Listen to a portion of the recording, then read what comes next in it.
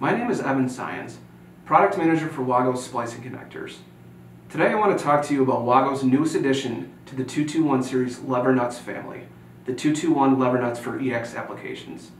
Many people know about our standard 221 series that comes in two variants, a 24 to 12 gauge variant and a 20 to 10 gauge variant. Recently, WAGO launched the 221 EX lever nut series for use in extreme and hazardous locations. These splicing connectors obtain AEX Class 1 Zone 1 rating when used in conjunction with the 221 EX mounting carrier, which can either be clamped onto a DIN rail or screwed tightly to any smooth surface. When the connectors are placed flush together within a carrier, the working voltage is 275 volts. For applications with working voltages up to 440 volts, the connectors are inserted so that there is a visible space between each connector.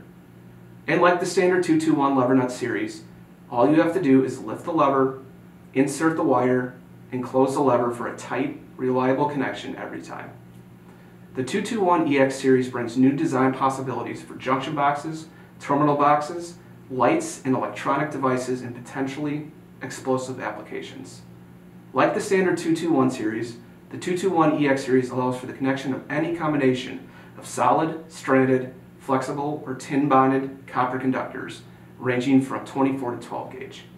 For more information about WAGO's 221 lever nut family, please visit wago.us/221 to learn more and request a free sample.